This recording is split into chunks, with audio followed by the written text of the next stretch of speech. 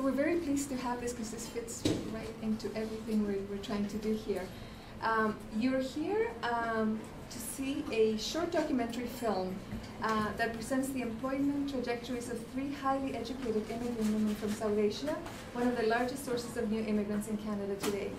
The documentary is called Journey to Find Myself Again, Experiences of South Asian Immigrant Women in the Canadian labor market. We have the filmmaker here, Srabani Maitra, and actually one of the participants, actually 2 of the participants, the other one's going to be a little bit late. Rana Khan, who's here, and Minara Begum, who will be coming a little bit later. Srabani Maitra received her PhD here at CWSE in Adult Ed in 2011. She also got a postdoctoral fellow funded by SHRC and was working in the Department of Equity Studies at York University, and she's currently working at York University as a research coordinator for a SHRC-funded project entitled Transnational Migration Trajectories of Immigrant Women Professionals in Canada, Strategies of Work and Family. So I hope we have a very lively discussion. I'm sure everything is in the documentary is going to be amazing, and it'll lead to, I'm sure, a very fruitful discussion. So welcome. Thank you.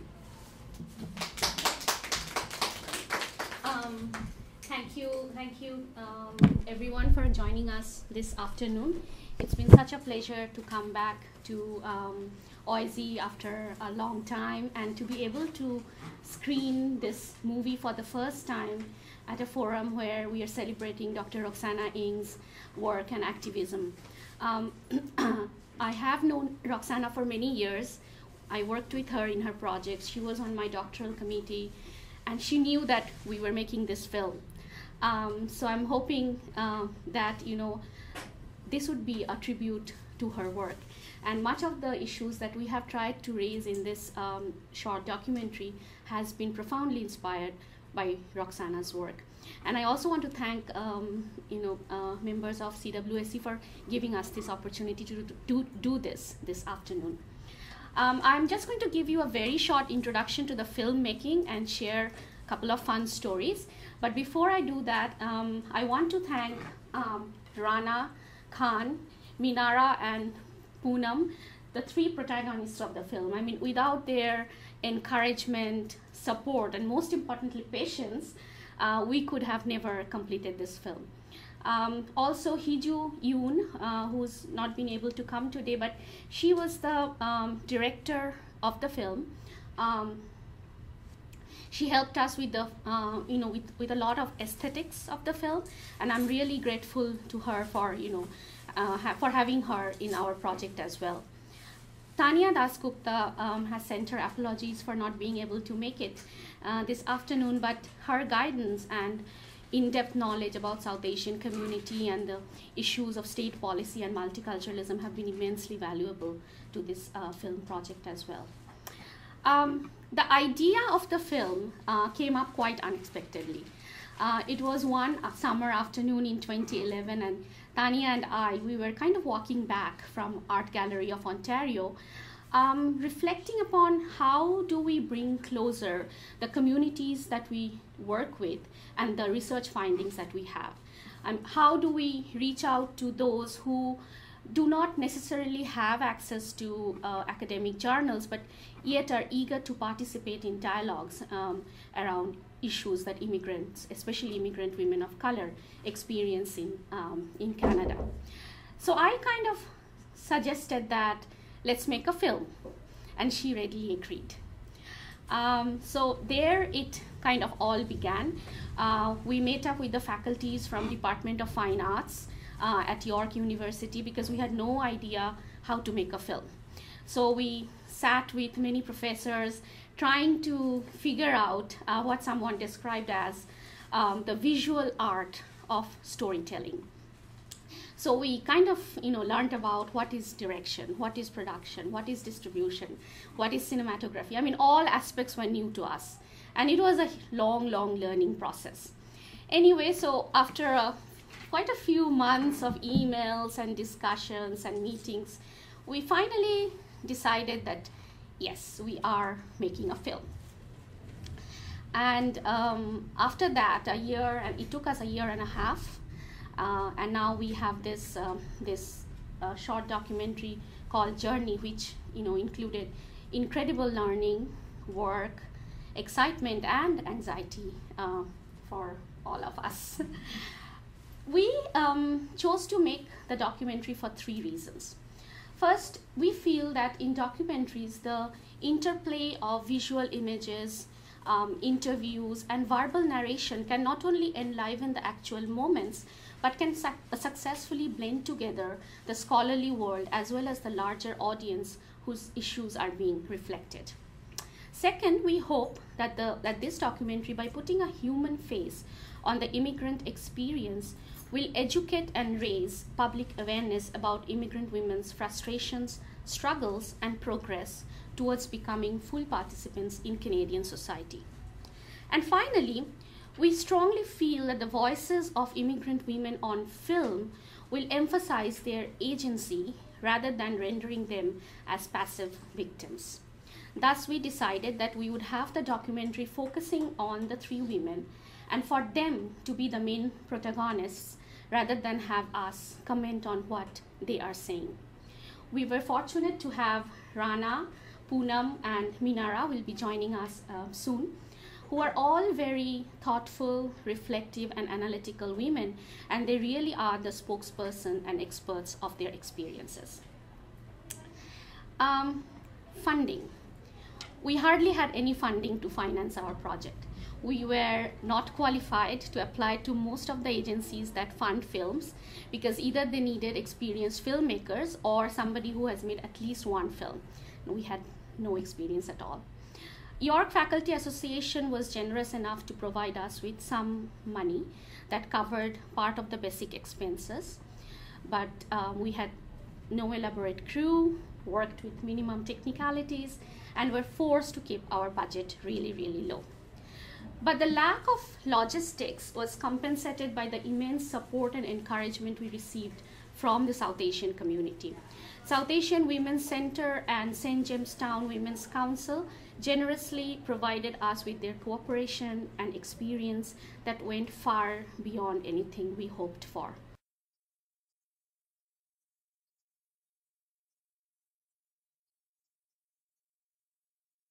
Long process because they also need to see their timings and where they can fit it.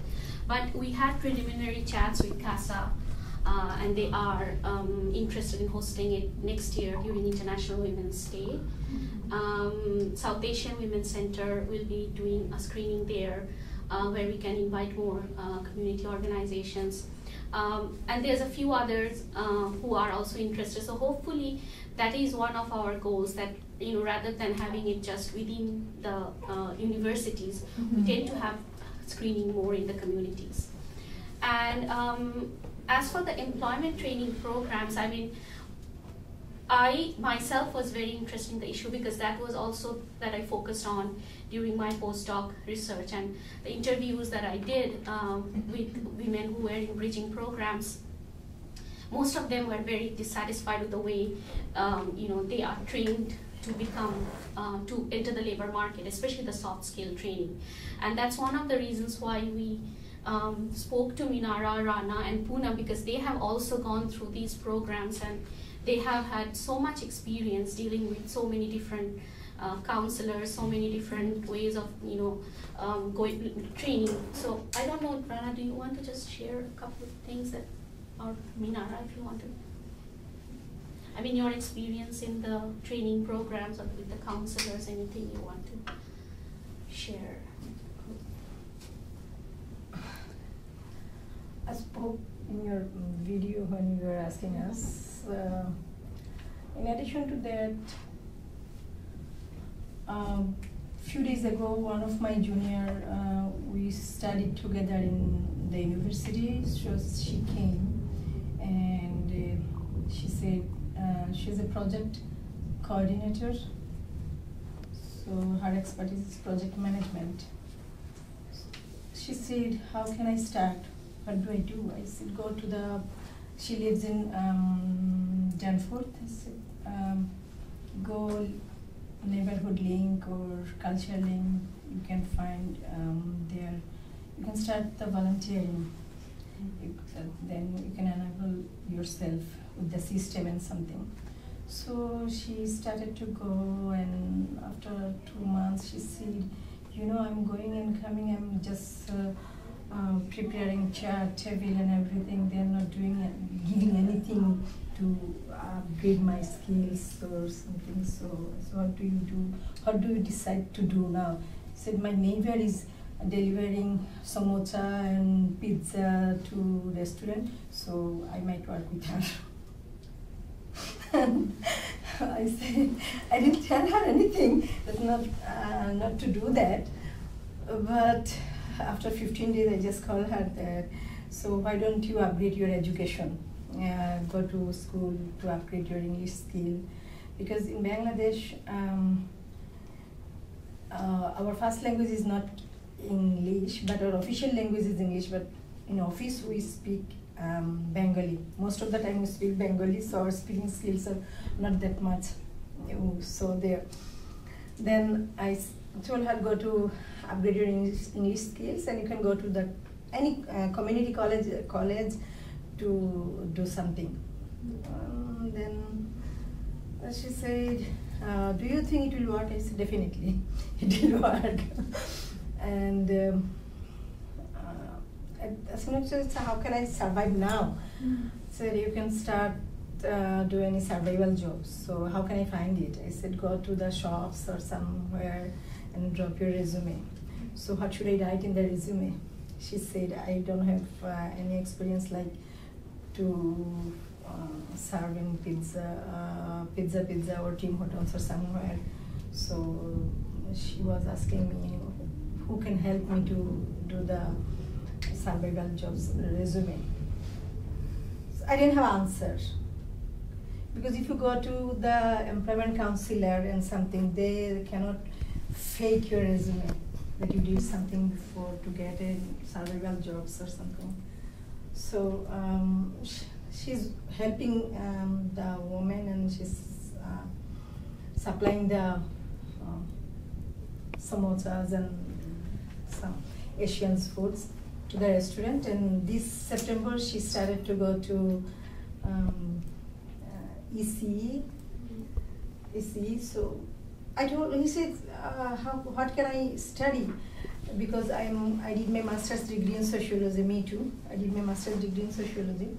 So should I go for social service work? I said, I did social service work at diploma, and the field is not good. So if you go there, you cannot blame me that I'm not getting job. Instead, you can go to ECE if you feel you can grow there.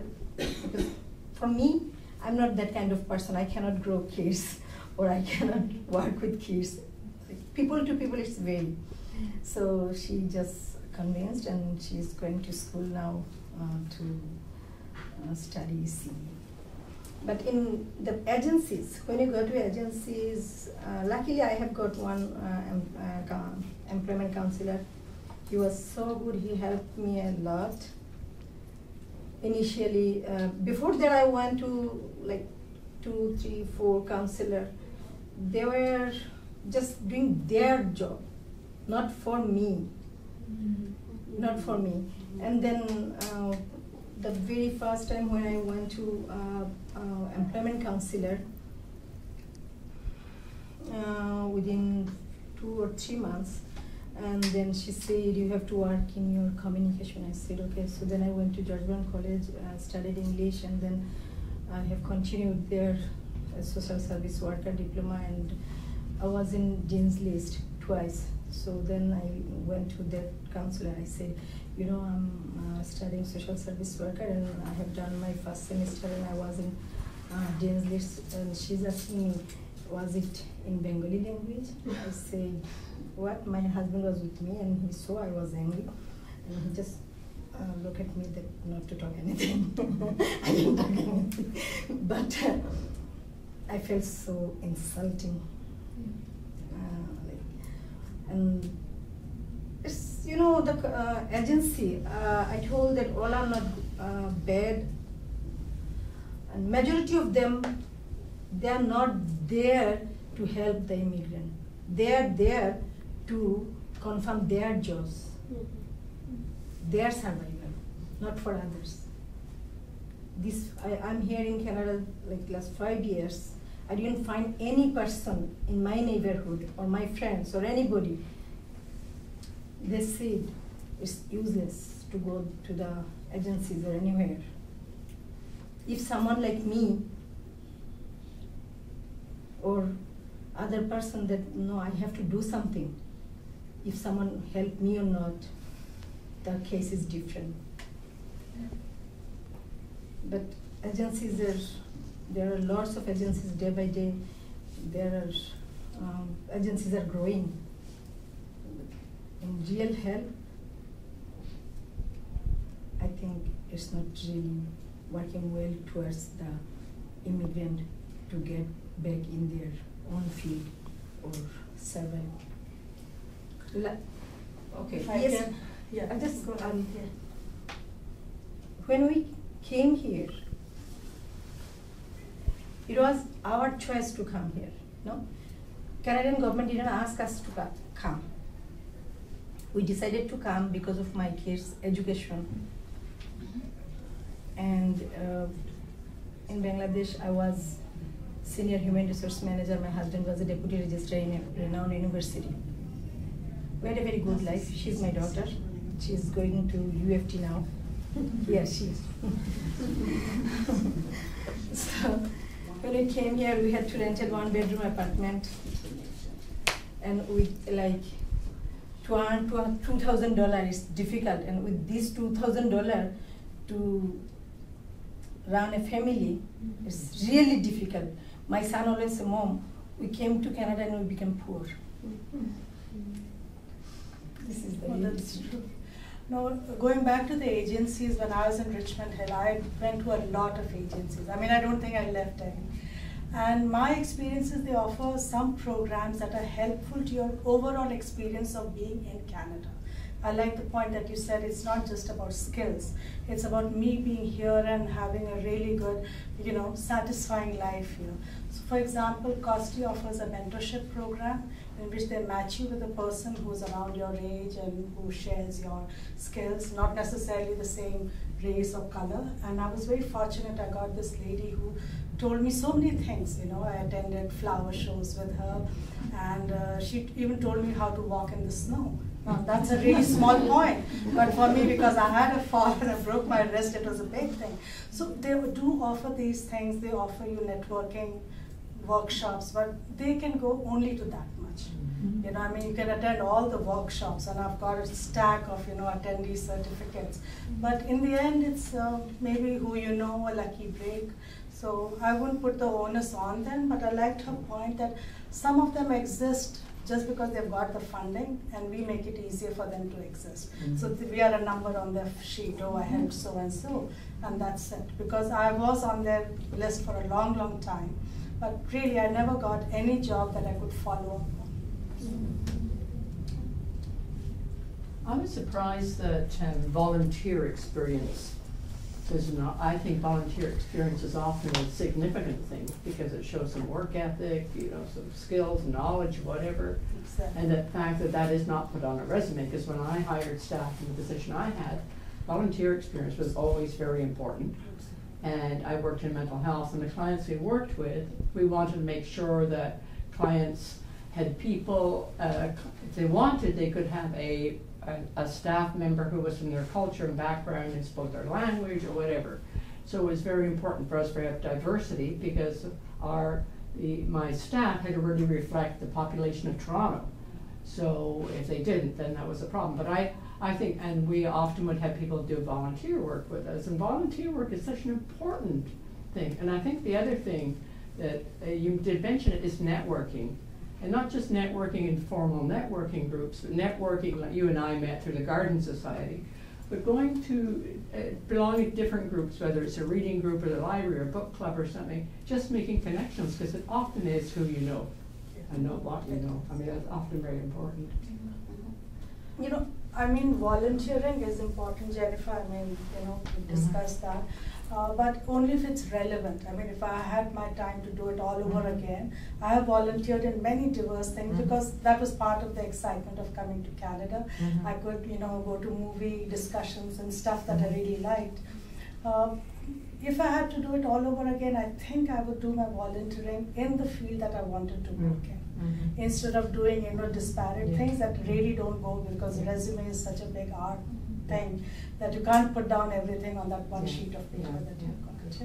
Also, I agree with Rana that the relevanceness. So, I didn't find any volunteering in HR field because usually HR don't accept volunteering in HR field. So I can go anywhere to do volunteering, and it's I can have connections, and those are good. But the main thing, the foundation, you need a job to survive. So how long you can go without your trade to do the volunteering?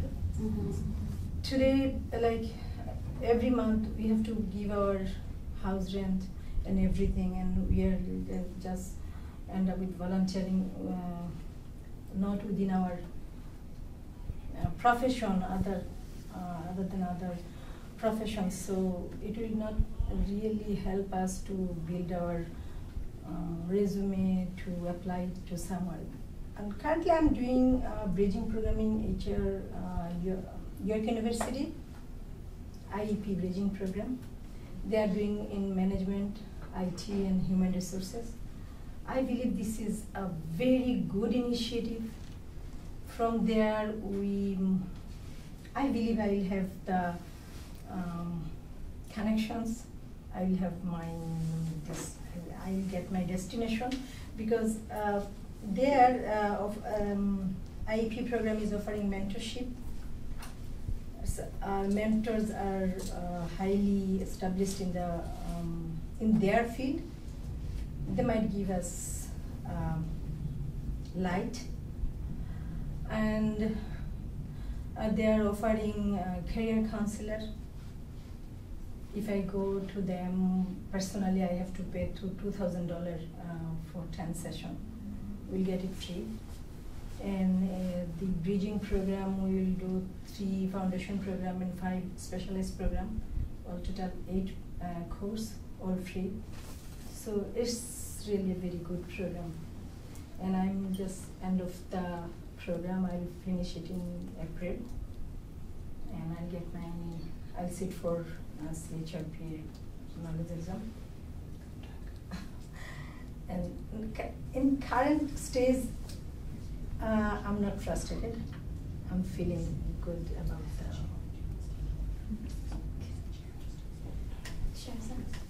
Thank you so much. As someone that is very interested in making the experiences and the stories as part of our collective knowledge, I really appreciate what you've done, and it is important. I want to make 2 points. One is that one of our own PhD candidates in our department is now very high up in Ontario Women's Directorate. And she actually called me a couple of days ago suggesting that we should really reach out to them, because they are trying to incorporate a lot of the experiences and ideas of other women's groups. And I really think that you should approach them, especially for putting the sort of the guide, or more of the background and information as a teaching tools together, in order to put that package together. Go to them and see if they can financially help you and support you in that. That would be a good place to do it at. The other thing that I wanted to mention is that, the first question about the experience, that we have been hearing, a lot of us are doing this type of research, and then we see that a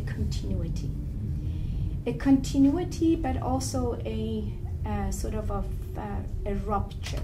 The continuity is that the experiences of immigrant women in terms of racism, not accessing employments and the question of Canadian experience and education and evaluation, assessment, all of that. This is a continuity that we see throughout the history of Canadian labor market and immigration history. But I think that there is also a rupture that it is very important that we capture it. And that is the change in the government immigration policies, the method of recruiting, all the discussion about all the training programs. But especially, I think that at this moment, it is very important, I think, Poonaz, as you talked about your conversation and experience with the Canadian officer when you were going through the whole process. This very process of selection and promises. There is only one case that we know that have taken the government of Canada to court, and that is about the cases of a husband and wife that they were recruited as accountants, but then when they arrived here, they realized that what they were promised didn't exist. So they've taken the government to court on the basis of the recruitment and the process. The entire recruitment strategy outside of Canada, it is a huge problem, lies, yes, that needs to be part of this packaging in terms of the knowledge and the tool and the guide that you are doing, to bring all of that together so that we have the history, we have the trajectory, we have the continuity, we have all the intensifications in certain areas that it is happening. And most importantly, I really think that the connection and networking with other women's groups, not only South Asian, but other women's groups, is extremely important for us to be able to use it as a very important, powerful teaching tool in our classes. But I really think that you've done a great job, and thank you so much for all the insights. There are very important insights in this documentary that we can unpack. And you also have to do a sort of the initial stage of unpacking for us. That would be great. Thank you, Sherzad. And I'm really glad you raised this issue about agencies, because last week there was this workshop that was held in Ryerson University, organized by Usha George, where they invited community members and immigrants as well as academics to talk about how immigrants of color, the focus was on Indian immigrants, but how generally immigrants of color can integrate into the labor market. And we had these roundtable discussions where many actually shared about how these agencies that exist in different countries, and some of them recognized by the government of Canada, do sell these hopes that yes, there's a lot of opportunities in Canada. You can readily get into the labor market. You can earn so much. And in fact, in one case, somebody told us about how her husband was almost forced to leave the job because the agent said that, oh, you don't need to keep your job in India. You'll get such good positions in Canada. So those kind of issues. I mean, we are actually we were thinking of including that in our study guide as well. So I'm glad that you mentioned that, and we definitely try to incorporate that into the guide. Yes, thank you. First of all, thank you very much for your voices. My name is Rashmi, and I am a teacher in the York Region District School Board. I am finishing my master's degree at York, and I've just applied for my PhD program at OSE. I've written a poem a while ago called Silent Sister, When Will You Speak?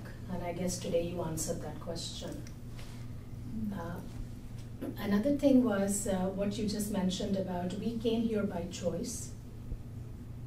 Interestingly, I think that the picture that is painted with many countries from which Canada draws its immigration numbers, that image of a good life is deeply entrenched in those minds, because I lived in Bangladesh for a while with my husband, and there are large apartment blocks in Gulshan and Baridara and other places where people have large properties and they may own those properties there, but they're living elsewhere. Even in the Middle East, where the disconnect happens, where the fathers continue to live in the Middle East and the families are settled here, to the extent if you phone a friend and say, where do you live? I want to drop something off.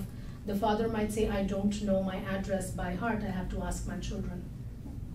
Now, as a woman who works with teenagers, and we often talk about, let's bring these stories to the academy. Let's also bring them to the children.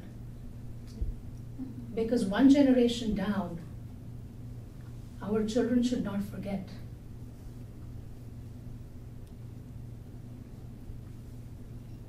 And that's important. And I say to my students often, I never portray myself as someone who, I don't say to them, oh, does mom need a translator? I say to them, I don't speak Bangla, I need a translator. Or I don't speak Tamil, I need a translator. Because that deficit lens is deeply entrenched in the way our children are taught. And if our children look at us as people whose language has a fragrance to it, and that fragrance comes because we speak many languages, and therefore we have many stories.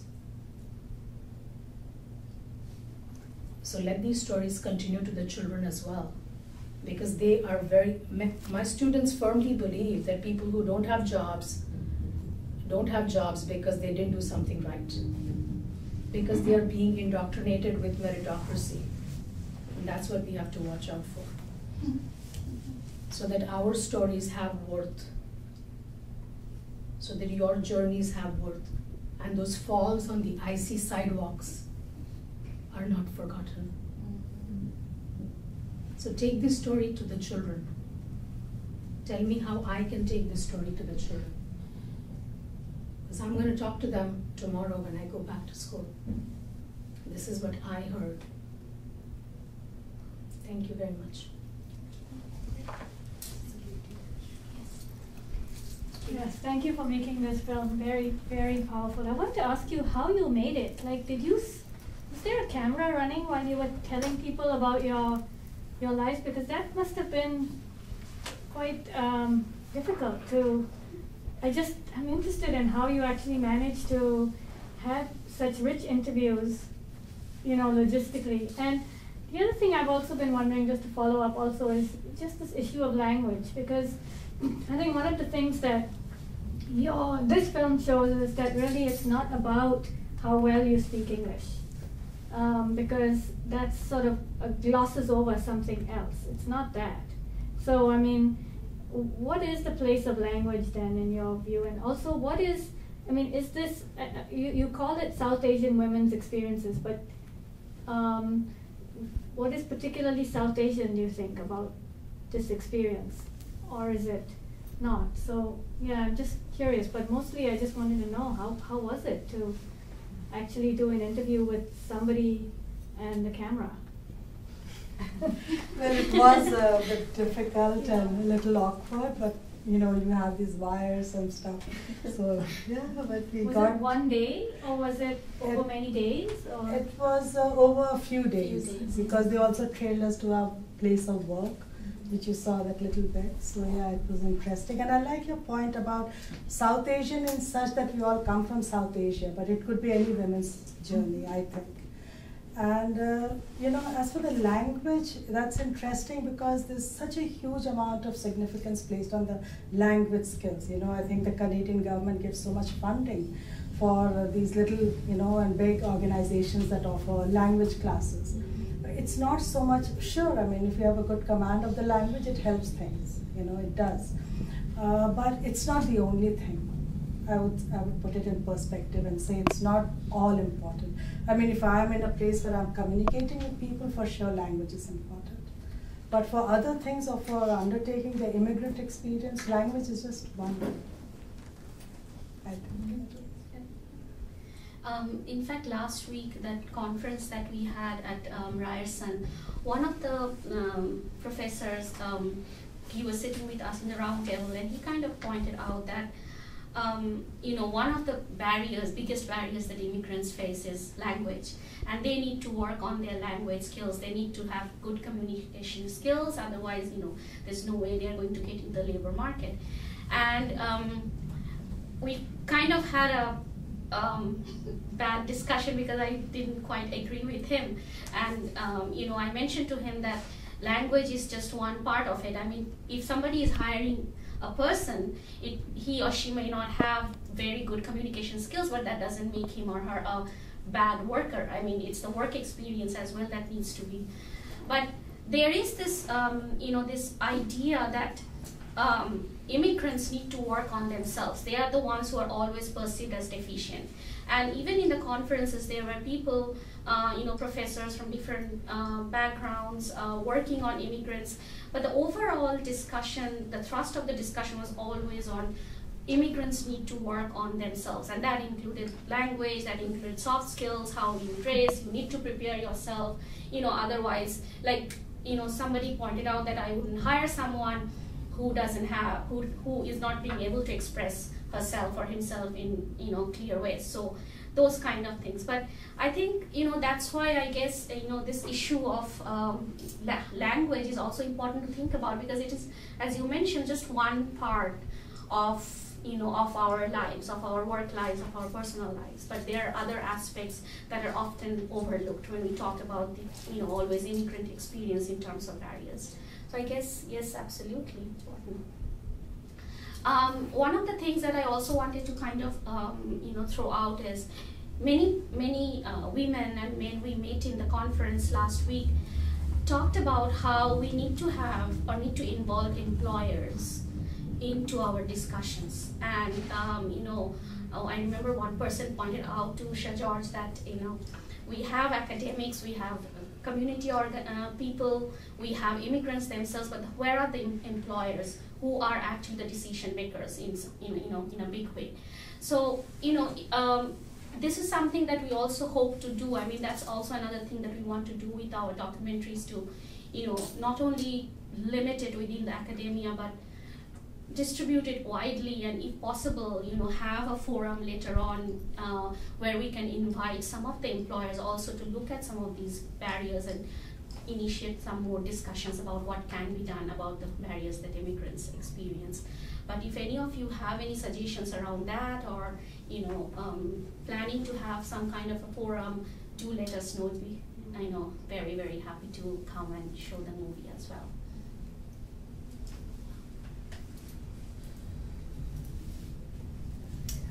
Thank you for this film. I hope it does get enormous audiences. I hope that we use it widely in our classes in Women and Gender Studies here at the University of Toronto, and I hope you'll send us information about it so we can circulate it to colleagues and make sure that happens. A moving part of the video for me is the part at the end in talking about the hope for the future, when the hope is articulated that I'll be seen as a whole and not just as a part.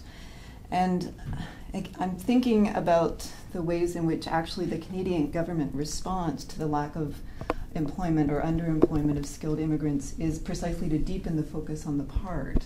And that is partly by limiting family migration, partly by using temporary migration more heavily than in the past, instead of allowing people to become permanent residents and citizens. So I'm interested in your thoughts on how to forestall such a reaction as a government initiative that's actually moving in the wrong direction. And I'm wondering what your thoughts are on the ways that some of the initiatives suggested in the video might articulate with two other initiatives around labor that I've seen recently.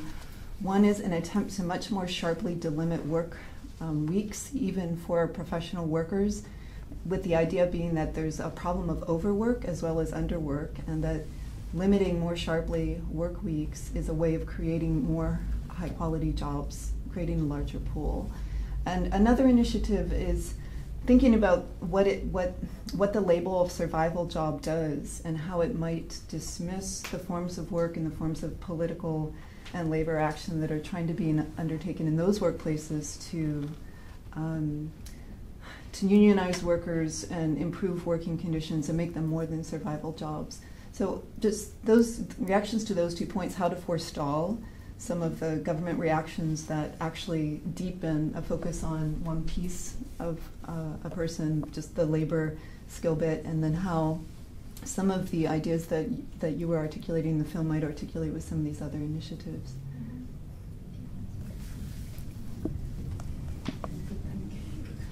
I would actually, kind of reiterate what Shahrzad was saying earlier, that I personally think we need to have more discussions around these issues and to take these kind of issues more to people who are in a position to take decisions and make changes, and collaborate with them more on how we can do demand some changes around these issues that immigrants are experiencing in Canada.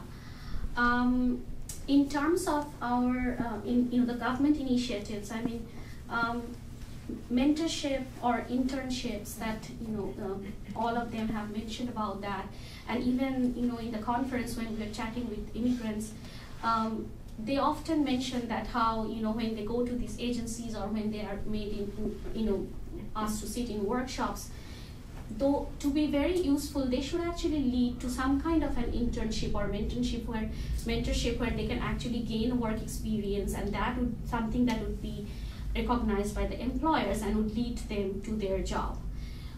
So I guess personally I would think those kind of initiatives might be helpful, because right now even to get into an internship or a mentorship program, there are certain criteria. Even in the bridging program, I remember Minara was mentioning that it's not a straightforward process where you get into a bridging program and you can immediately get a good mentor. There are certain criteria that immigrants need to fulfill to be able to enter into those kind of programs. But oftentimes there are responsibilities that men, especially women, have. They have household responsibilities, childcare, and it's difficult to maintain those criteria. So if those things can be taken into consideration when planning these programs, and if these kind of mentorship or internship programs can be made a little bit more flexible so that everyone can have an access to them and gain something valuable out of it, I think those kind of initiatives we would be interested in developing or talking about through our documentary.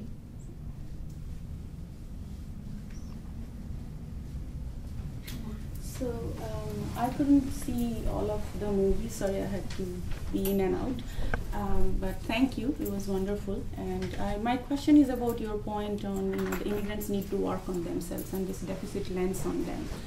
And I'm thinking of the new immigration category, the new immigrant recruitment category of Canadian experience class. And I feel like that has been this idea that immigrants need to work on themselves has got huge currency. Often it comes from immigrant serving organizations, unfortunately. And it has been officialized now, legitimized as an official category of Canadian experience class. And increasingly, in my research, I'm finding that's going to be the major recruitment avenue for immigrants of future. So I don't know what your thoughts on that is. If you have any thoughts on that. This idea of Canadian experience class, and these people having particular embodied cultural capital, they fit into the system, more easily, apparently. Yeah. So yes, that is definitely a big problem. This big overhaul that has happened, I don't know how it's going to affect the immigrants who are already here. They are bringing, like you mentioned about the temporary workers who are coming in. In my research, I have seen there are so many of temporary IT workers who are being brought in to work here, whereas there are already well-skilled IT workers living here who do not have access to those jobs. So, and then there's this whole thing about Canadian experience class and people being brought in, or people who are already studying here can apply through that and, get into positions. But what happens to those immigrants who are already here? They might be even living here for 10, 12 years, but have not been able to get into the labor market yet. So it's kind of like, it seems like they are already being forgotten and, let them take care of themselves, whereas we have all these new ones coming in, let's try to do something for themselves. I strongly feel about that, and I think, it's important that rather than I strongly feel that it's important that we focus on these issues. We talk about these more. What happens to the old immigrants who are already here? How these new categories of immigration that has been created, how that is going to affect the old immigrants, and whether there would be enough jobs for everyone. And this whole issue of immigrants being constructed as deficient, I mean, over and over again, I have seen that through my own research, chatting with my friends. My partner had to go through the same kind of experiences. I was lucky to be at least in the academia, but if you are in the larger labor market, it's kind of that we were always constructed as deficient. You have to work on yourself. And unfortunately, immigrant organizations, many of them reinforce that. In fact, one of the things probably I think was what was good about that conference last week was at least we were able to talk about these things with some of the agencies and tell them about our concern and how immigrants are already doing a lot of work. It's already a huge step that they have taken by coming from one country to the other, and they are willing to learn. They are willing to get into the labor market. They are learning. They are reskilling. There's a whole lot of things they're doing, but there is not enough scope that is being created. There is not enough done by the government or by the employers to actually absorb the skills that they are already bringing into the country. So definitely those are the issues as academics I think we need to focus more on, have more dialogues, and as Shahzad was saying, maybe take it to people who are in a level to make some changes and have more collaborations with them on these issues. So it's 1:30 now. I know some of you have to leave. If any of you want to stay, we can continue the discussion until 2. So here's your chance if you want to go now. You have a question? Well, just to repeat what everyone's been saying, it was a very powerful documentary, and I can't wait to be able to, when it's in a forum when you feel comfortable to let it go, to be able to share it in my classrooms and so on. I was wondering if you put the camera down for now, or whether you have plans to document like some of these kinds of interactions when you share the film in different groups, because that would be just fascinating for me. I would love to see how people interact with the film, and the kind of discussions that come up. Mm-hmm. That's a fantastic idea. I mean, I don't know if we have to go through some kind of an ethical review for that, because we had to go through an ethical review for the film, and it was a long process. But that would be good. I mean, I'm sure I'm planning to take some of the discussions from here to share with other organizations when we go to. But right now, I think one of the main concerns that we have is that we don't have any film company to distribute the documentary, but we do want to show it around widely, and kind of doing it through word of mouth, and emailing people around and asking them to distribute it widely. But hopefully we'll have more discussions, and I'm hoping that the study guide that we're going to prepare would incorporate some of the discussions we had today and some of the suggestions that came out of the people. Yeah. Just a thought that requiring Canadian experience of people who are coming from outside of Canada is so grossly prejudicial that there must be something that can be done legally, whether in terms of legislation or a constitutional challenge to the way the government hires people or something like that. There is just it is such a catch-22 that it's impossible for anyone to work with that. But there must be some route. Can I just on that very same point? It also seems extremely detrimental. I mean, in other words, it puzzles me. I don't work in this area or research there. Does anybody know why the Canadian government would refuse to use people who come here who have very, very valuable skills? It's a brain drain that Canada's taking all these people away and then saying, but we won't use you. And I'm wondering, I mean, how I mean, it may be professional associations that are insisting on this. Does anybody know what that is? Yeah. This whole thing of Canadian experience, when I talked with a lot of people, friends that I've made here, and we all thought it was some sort of like a gatekeeping exercise to keep, every job is unionized. But they're recruiting. They're recruiting and lying. They're That's bringing people it. over. I mean, that's and it. then they're saying, look, you're engineers, you're doctors, you go drive a cab or... I mean, the way the boards work, you're, I don't know, so far down in line that I think you're lucky you're working in the Richmond Hill Board of Studies Education. But the point is that this whole thing about Canadian experience, it is, it discriminates, and it's a way of keeping people out. Just like, you have the unions who do keep but people they've already out. enticed these people. No, With it's lies. a two-way thing. I wouldn't say that the enticement was only from one part. I mean, it was my decision You to were come. misinformed. So I'm not going to You sit said and on the whine. video, No. They told you. Yeah. They said that, And this is someone's good got a as course gold, for you your now. degrees are good as gold. But sure, I have to do my own research as well, so I will not give 100% blame on the other. It's my lookout as well. But what I do want to say is, I saw a program on TV on it, really resonated with me. There is this deliberate povertization of immigrants.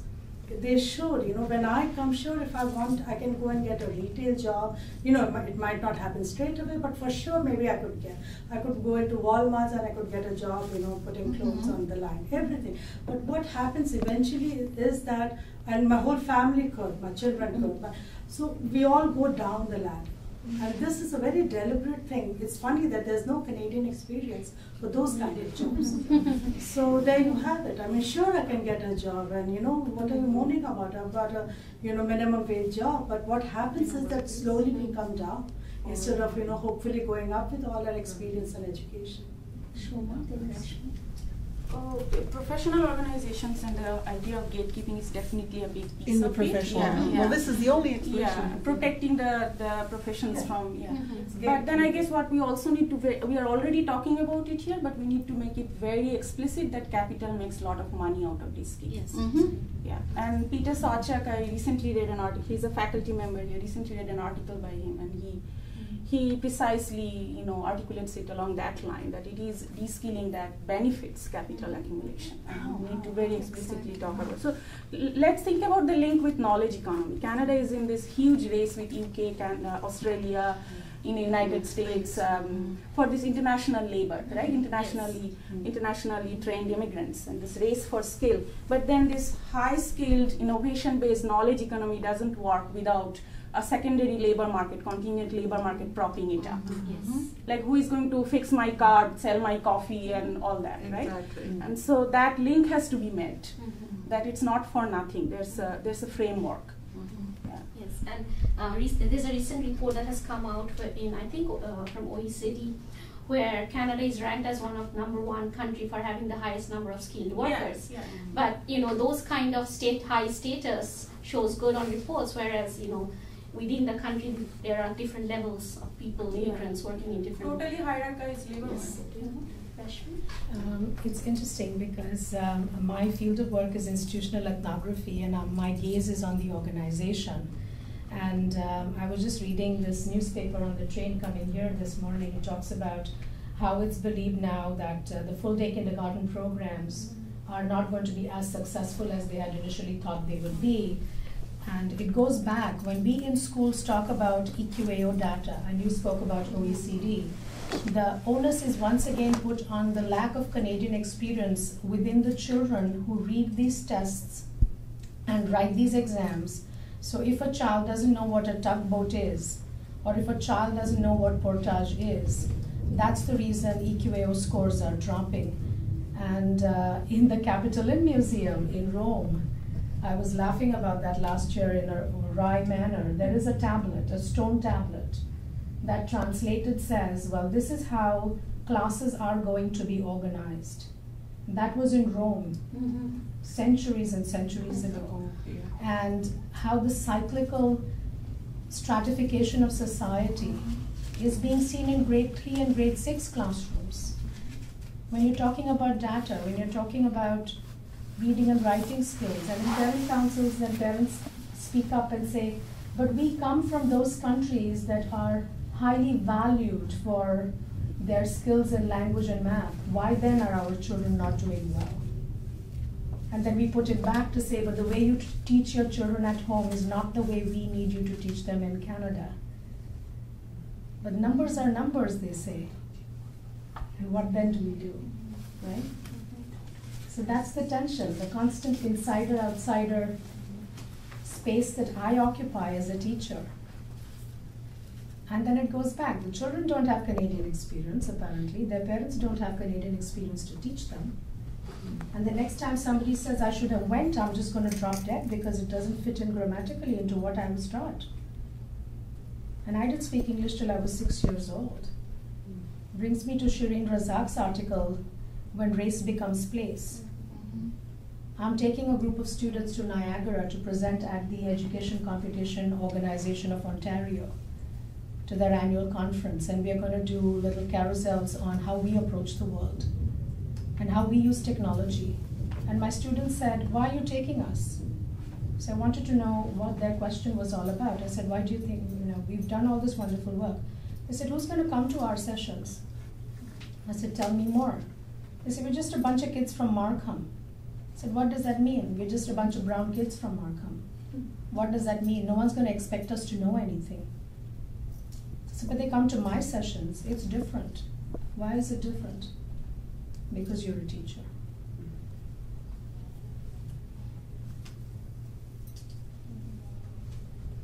Just questions, right? Just questions, but the children know. And that's my thing. Let's take it back to the children. If this has to change, let's take it back to the children. And let them write on walls. That's when the structure is going to shake. And we take it back to the children.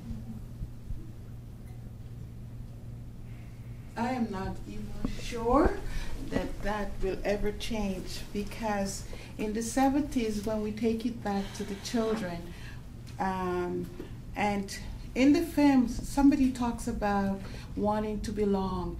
You'll never belong, because to belong means I have to look like my friend here. And I have to dress that way, speak that way, play the same game. And my buddies here don't play the game. But I'm just saying, this is how. So to belong means to look at yourself, not about re-education, read this, but to say, why am I here? Why did I come here? Yes, you make choices, but you didn't just make the choice. Years gone by, somebody whispered and said, if you go to Canada, because at TVO, September was a big education month, and it was about young people from different parts of the world. Last week they have about teachers. But if you watch Agenda, it was fascinating to listen to the young people. Some of them are 15 years old, some of them are 30, they have been to university, and they're saying what you are saying in that film today. So how are you going to take it back to the children when they're so brainwashed already? And from the day they were born, and what upset me the most is when you're here, 3 generations, and somebody still call you immigrant and where you come from. I mean, where did you come from? Somebody asked me that the other day. And I'm looking at this woman and I thought, wait a minute here.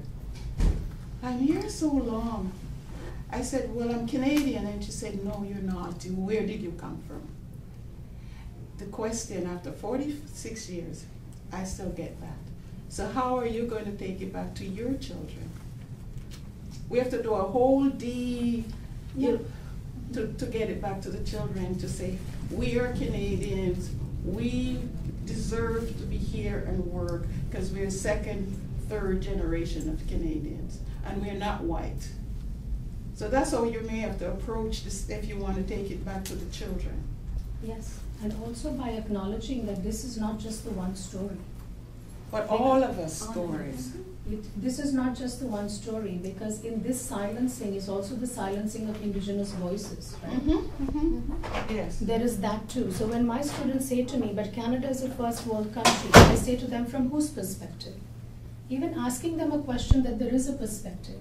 Telling them that when I was at a grocery store, right here in my Markham, in my so-called middle class Markham, when someone approached my car and said to me, nothing, but asked for my cart, and there in the gathering dusk I am standing, and it clicked that this person wanted to put away my cart because they wanted the dollar in it. And then I asked them, why is it a quarter in a no-frills cart on Highway 7?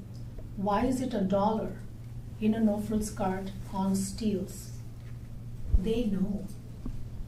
They have the dots. We just have to let them connect those dots. By acknowledging that what they know has worth, because my story may not mirror the story of my children, my students, does not mean that those stories are not there. At the same time, I need to have the courage for my 19-year-old daughter to say to me, Mama, I am celebrating the Winter Olympics because I'm Canadian in a different way. You may not see that, but I have to celebrate this in a different way. And that's okay. That's okay, having to find myself over and over again. Having the courage to do that. And it's not a marathon, it's not a sprint, it's a relay race. That's my metaphor. Someone has brought it this far. If it didn't matter, we wouldn't have been here today. Okay. So you can't just talk about South Asian then, because it's not just South Asian. I've been in this country for a long time. When I came here, we never see South Asian.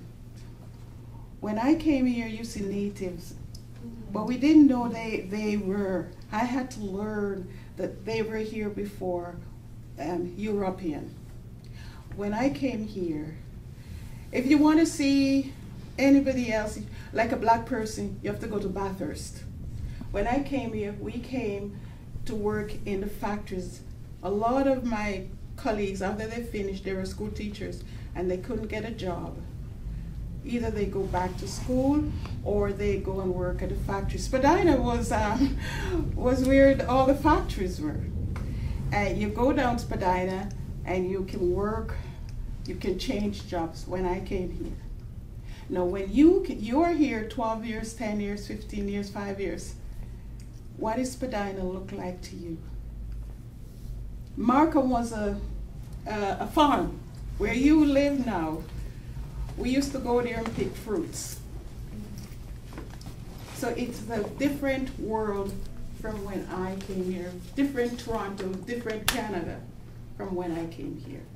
So if it hasn't changed, and God knows a lot of women, the women movement, all kind of movement have arisen since the 70s on a lot of things. There's some changes, some small change, but not a great deal. So how, back to you and the children, because the reason why I'm saying it is because my daughter is a school teacher and all my friends are school teacher and they're black and they're Indians and they're this from Trinidad, Barbados, everything. And they're saying what you're saying today. How do you move the children for the next generation? I guess that question remains. At the same time, I don't give up, right? Yeah, I don't give up. A lot of hope. I'm just sorry to interrupt, but Rana has to leave. But I want to thank you, Rana and Inara, for joining us this afternoon. It was great to see you.